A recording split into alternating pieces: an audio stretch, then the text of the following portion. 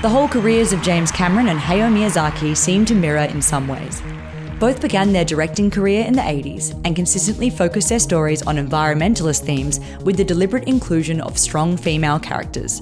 Their first original concept films both imagined futures after a nuclear apocalypse, with robots shedding their flesh and shooting lasers.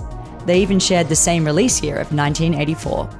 The emphasis on the spiritual significance and superiority of the natural world permeates much of their work. And while James Cameron has an obsession with the ocean, Miyazaki has his obsession with the skies.